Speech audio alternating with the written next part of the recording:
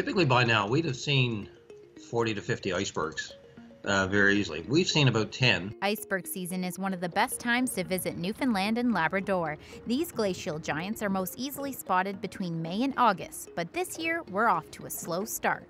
What's happening basically is they're bypassing. They're just going offshore far enough that it's a bit too far to get to in boat. How close these natural wonders come to land depends on tidal currents. The icebergs leave from Greenland, follow down the coast, and instead of coming close to and impinging on the shore, they actually travel out into deeper water and just continue right on around the island and off into the south where they melt. Last season was phenomenal. I mean, we had drone footage, went all over the world actually. There was one that we saw very early in the season that I got a video dubbed the Duck Island iceberg. It was irregular shaped and there was a hole right through the center of it. You could see right down through into the ocean. So I've never seen that before in any icebergs. Trinity Eco Tours has seen a spike in iceberg tourism over the last 5 years. I don't know if it's because with global warming in 50 years there may not be any icebergs. If it's a thing that that's not going to exist. Despite the late start to the season, Bartlett is optimistic the icebergs will eventually make their grand entrance. But this year is an anomaly kind of thing that